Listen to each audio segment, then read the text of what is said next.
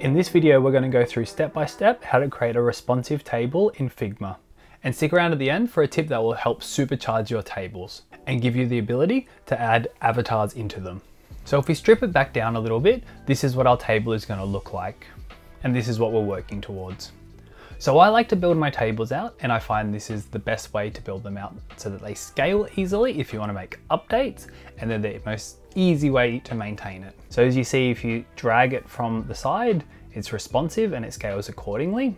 So the two ways that I normally do these tables is either you build them within the auto layout frame as columns, or you build them as rows stacked next to each other.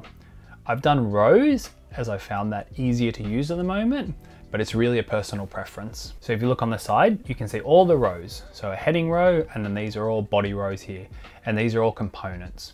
So there's kind of two parts to go deeper. So we have the table, and then one part deeper, we have the body rows and the heading rows component. And then within each of these rows, these are all built with individual cell components. And that's the smallest component that I use in this stack. And the reason that I do that is that this is the best way to update things on scale easily. So a lot of the projects that I work on are quite large.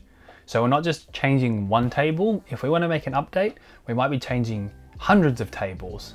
And if someone decides that we're changing something, or it's gone through a review and we need to update the color or the font or something, if I have to go through hundreds of tables and select them all individually like this to change the color or the font, that's going to take way too long. So the reason that I build them out with this base component is that you can just make all the updates at this base level, and that pushes out accordingly. So for example, if we wanted to update the font and change it to bold, we can change it here, and then we could change the background to a gray, for example, and we're just updating that one base component, and that's pushing out all those changes to every single instance of that component, which saves heaps of time on a big level. So now let's undo that terrible design, and let's go through practically how this actually is built. So you want to start with the basic cell. So T to type out, body here. Let's change our font. Shift A to apply auto layout. Let's fix up the padding and the spacing. We're fixing up the spacing even though we're not using it right now, but we'll use it later. And let's apply a white fill. And now we have our body cell here. We can name it body cell. We'll click create component. And that's the first part of your table built. Now let's build out the second bit, which is going to be our heading cell, which is the same formula again. Write out your word, Shift A to apply auto layout. And we'll name this one heading cell. And now we have the two most important base bits of our responsive tables. So you can combine these together if you want as a variant, or you can leave them separate. It doesn't really matter.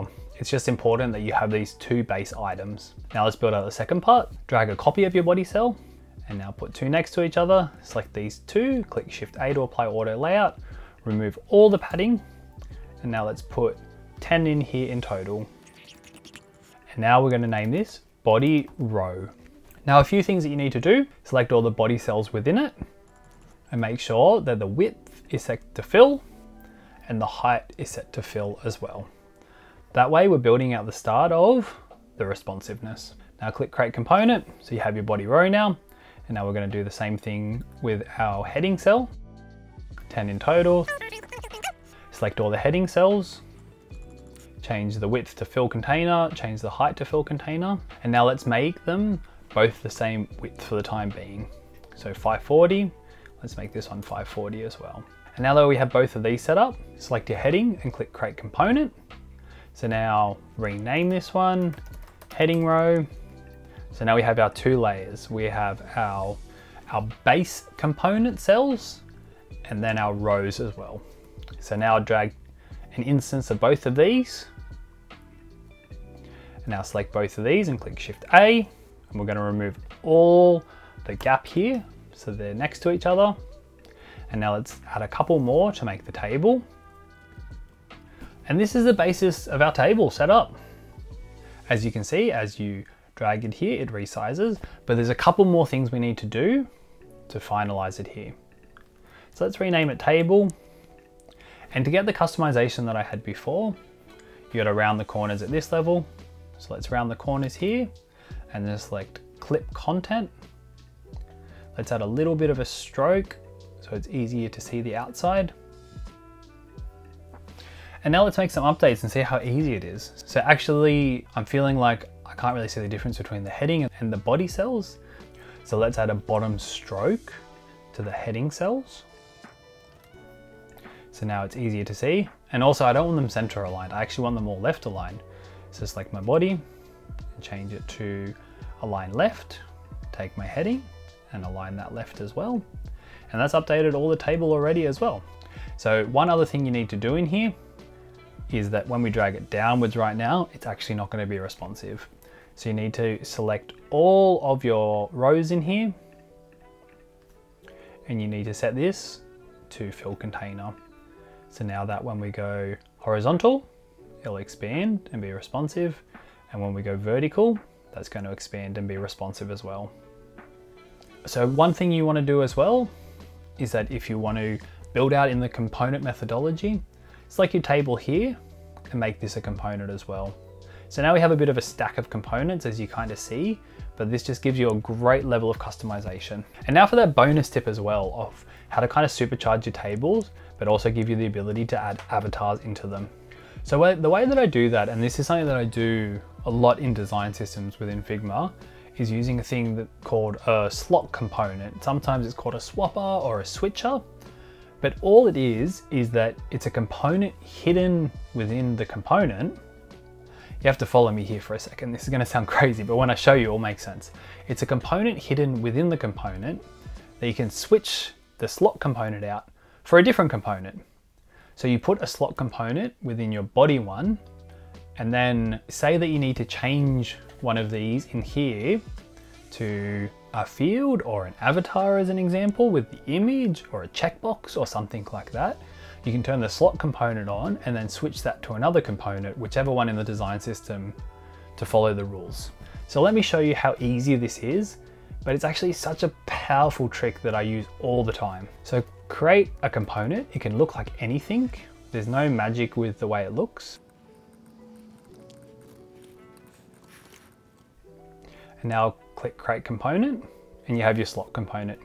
Normally within a big design system, I'd add some sort of wording so it makes sense. Something like switch this component to a different component.